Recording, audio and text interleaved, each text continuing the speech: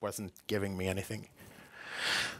But I was upset because I missed this whole journey. Like when I chatted with ChatGPT for the first time, the one that I showed you on the previous picture, that's actually my first chat with ChatGPT. And getting that response, it's not a perfect response, but it's good enough for me to realize that this changes everything. So we're going from being able to automate button clicks and mouse clicks to actually being able to automate cognitive processes. That means that we can automate anything. There's no limits anymore. We went across that borderline. And the thing that I missed was, I think this is maybe the only good thing that the US has done in a very long time. Science fiction, the era of science fiction. We had Isaac Asimov who defined the laws of robotics. Based on what he wrote, DARPA initiated AI research at MIT. And that's basically the foundation for what we're seeing right now. So they saw that we could do this. It's actually possible. We just need to discover it. And then we had Deep Blue beats Kasparov. For me, that was a big thing because my dad was really upset. He was a chess player and he didn't like the AI getting better than us. And then I remember actually watching live when they did the Go finals, because that was like, chess is easy, relatively, to Go. It's like it's infinite possibilities. Everybody thought, oh, but it's about intuition, and we're never going to get an AI that can beat that. But what was also fantastic about AlphaGo was that they discovered a way to train things against itself. It just explored, basically brute forced intelligence, and I think that's kind of amazing. Sorry. And then we had ChatGPT, and now just a few weeks ago we had GLM 4.6, amazing open source model, which I know also is live at Berget.ai, who will speak after me here. So what did I do? I actually quit my job the day after getting that message. So I went into Axfood, where I was working at their customer. I tried to ask around also with their data science team, what is going on? What are you going to do? Can I help?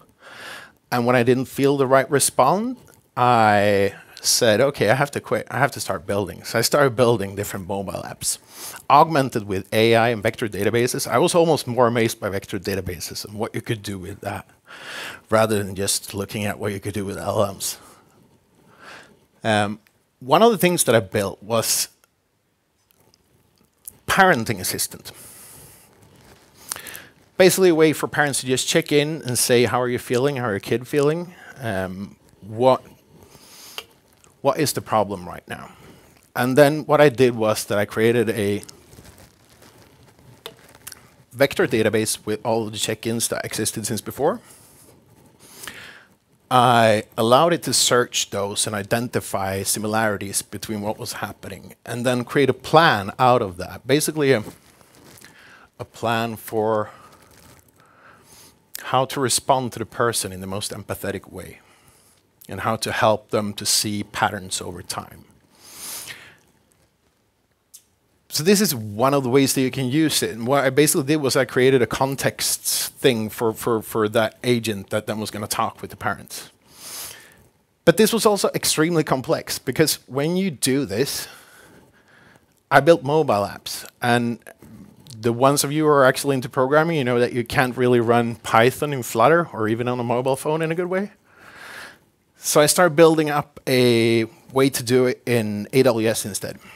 I used lambdas and I used AWS step functions to be able to create reusable components that I could use over and over, because all of these apps, I built 5 different apps, they were all using kind of the same patterns.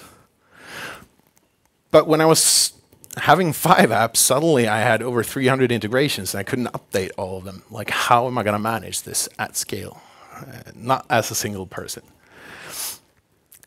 So to solve that, you have to implement a lot of different technologies. Most of you are familiar with some of these, some of you are familiar with all of them, but it's complex.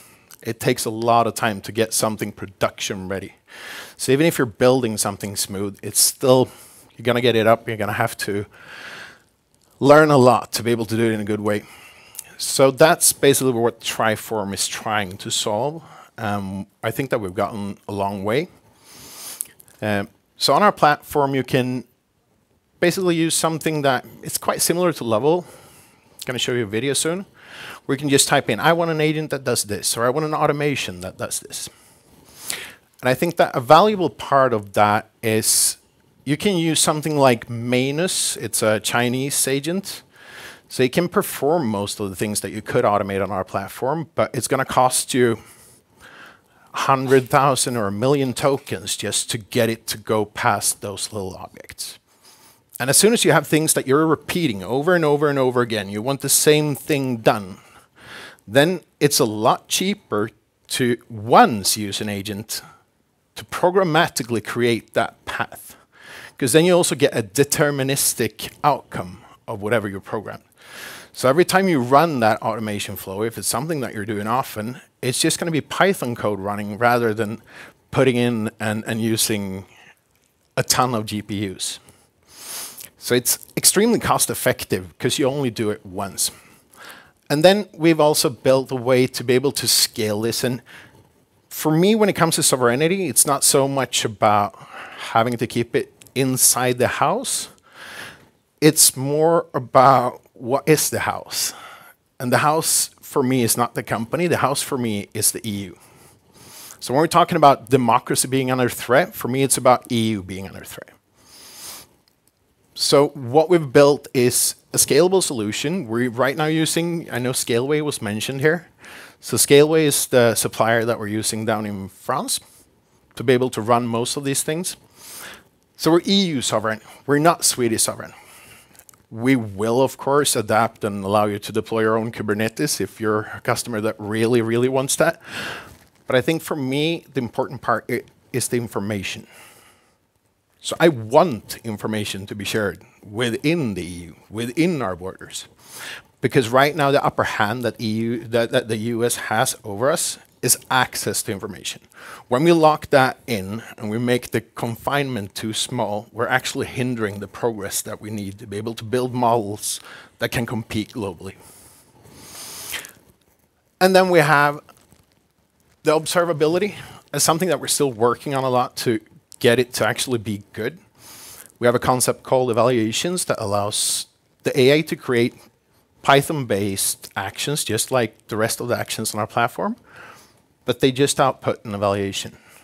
So that makes it measurable constantly, every single input.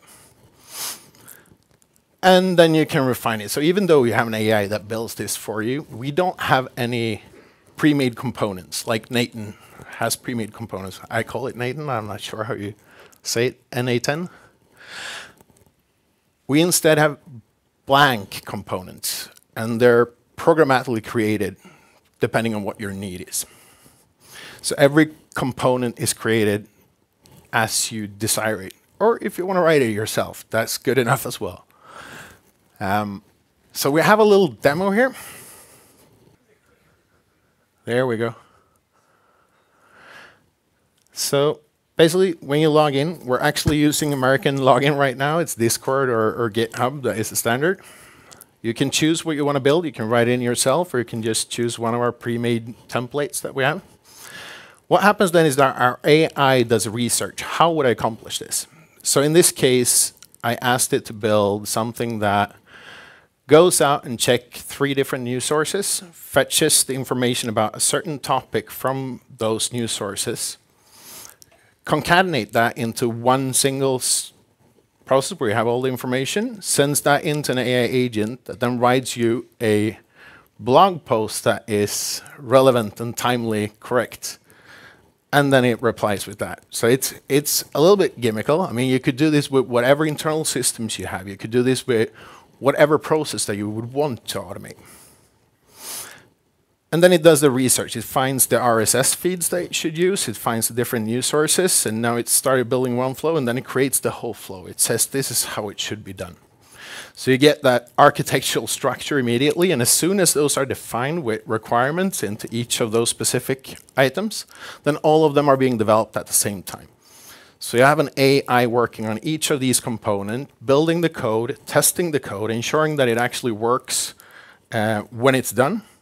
And then you can go in and change the code yourself as well if you want to. So you still have the full control. You still have that human interaction in between. So here we see that it fetches news from Google and BBC into the different ones. And then you can try to run it. In this case, it actually created a not compliant one, so I had to change it a bit. But the topic that I sent in is AI, of course. And then it executes the whole flow, and it feeds you back a blog post. Extremely simplistic flow, but still, if I would program this myself, it would probably take a few days, at least to get it decently working. And in here, you can add in whatever you want, like what is the input that you want to get in there. So basically, build it easy, start integrating, drag and drop, visual interface, ensuring that you understand what's happening with the AI. What is the AI building right now? And also for each of the component, you get defined. These are the requirements, this is the description, and you also get a documentation of each of the components. So it writes you a README for each of them. So each of them become reusable components that can be used over and over again in different flows.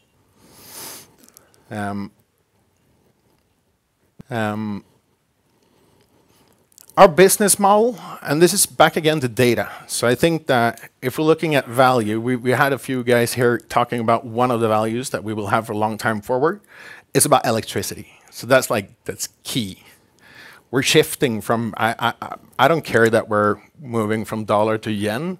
I think that we're moving from fiat to electricity. It's about power, as it always was.